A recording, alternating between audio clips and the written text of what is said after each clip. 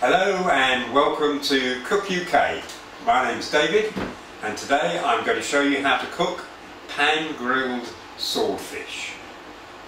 So before we start, let's just go through the ingredients that we've got for the recipe, and they are very simple. The first ingredient is a good portion of swordfish. This is a bit larger than we would normally use. This is 250 grams and just a little bit over an inch thick, or it's about 3.5 centimetres thick. The reason why we bought it is because it was on special offer from the fishmonger and it was under half price. But normally we'd use a steak that was about 200 grams and was about 2.5 centimetres or 1 inch thick. Now all we're going to do to this is we've already patted it dry. We then brush it with oil and then sprinkle on some salt and pepper, just a light sprinkling on both sides. So that's our swordfish. We then need a tablespoonful of olive oil to fry it in. Now we don't want to use a virgin olive oil because we're going to fry it on quite a reasonably high heat, and virgin olive oil can burn if you fry it on too high a heat. So the best thing to do is to use regular olive oil or vegetable oil. So that's our oil there. That's our salt and pepper that we're going to use to sprinkle on the swordfish. Here we've got the juice of half a lemon. That's going to be used in our sauce. With the chopped parsley, we've got a table and a half spoonful of chopped flat leaf parsley. And we've got about a tablespoonful of butter here. So the lemon juice, the parsley and the butter are going to be used for our sauce. And that's it. We've kept it simple because pan frying swordfish, the swordfish is the main taste of the meal and we want to keep it that way. So let's get on with cooking our pan fried swordfish. So for cooking,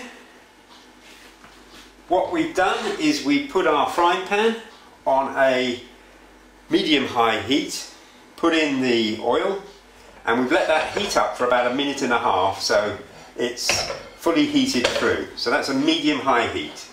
We sprinkled some salt and pepper on our swordfish steak, and basically all we do is put it in. Now just keep the steak moving around for the first minute or so, and set your timer for 4 minutes, because what we're going to do is we're going to cook the swordfish steak on one side for 4 minutes, flip it over and then cook it on the other side for 2.5 to 3 minutes, and that will basically be it. At the same time, we've heated up our serving plates in the oven below here, so when we take the steak out and cook the sauce, which will take literally 30 seconds or so, the plate will be warm, we can put our steak on it and then pour the sauce over it. So we'll leave that cooking for 4 minutes on this side, we'll then flip it over, 2.5 minutes on the other side, and then we'll get back to you and show you how to cook the lemon and parsley sauce.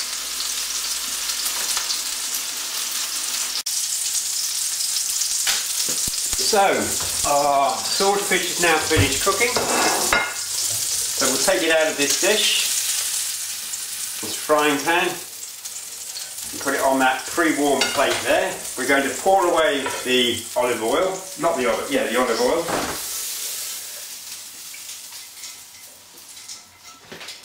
And add the butter.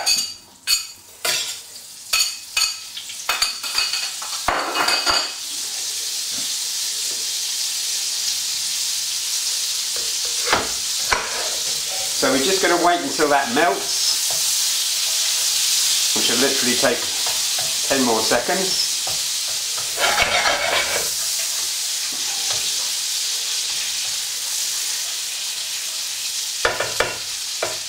There it is. Turn off the heat. In our case we'll have to remove it from the heat because we've got an electric oven. Pour in the lemon juice.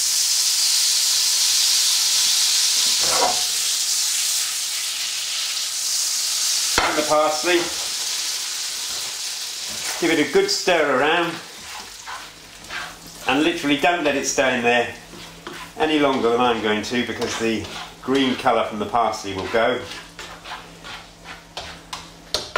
Done.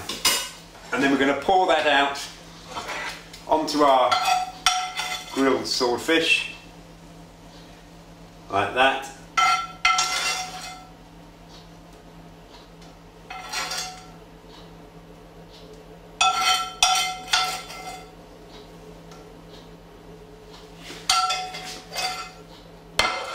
And there you have the perfect grilled swordfish. Let's just zoom in on that.